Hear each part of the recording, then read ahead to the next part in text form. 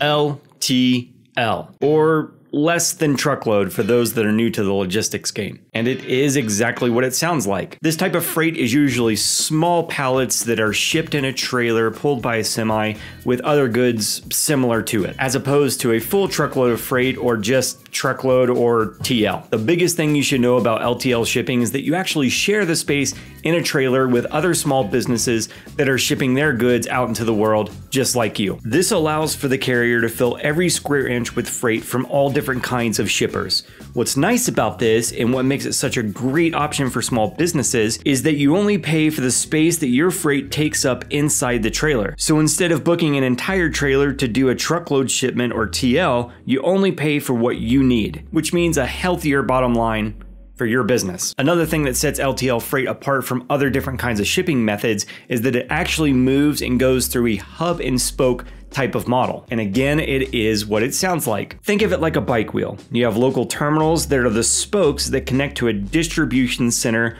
or central hub. The local terminals are where the workers load freight onto the trucks. From there, drivers haul the loaded goods or freight to the various distribution centers where they are either delivered or consolidated into other trailers with other freight for further transportation. This differs from truckload or TL because with truckload, you tend to go from point A to point B with little to no stops in between. And because LTL goes through the hub and spoke model, there tends to be more handling than truckload shipping. Another benefit of using LTL freight is goods are often packed on pallets and shrink wrapped and either tied down or secured within the trailer. This ups the chance of getting to its destination secure and in one piece versus a lot of small packaged goods that have to be handled and passed through many hands. Going this route also allows you access to lift gates and for carriers to come inside your facility to make the pickup and delivery. Now, there are some things that you have to keep in mind if you're considering going with an LTL freight option. First is that the further the destination your freight needs to go, the higher the cost. You also need to know your dimension and weight of your freight because that will determine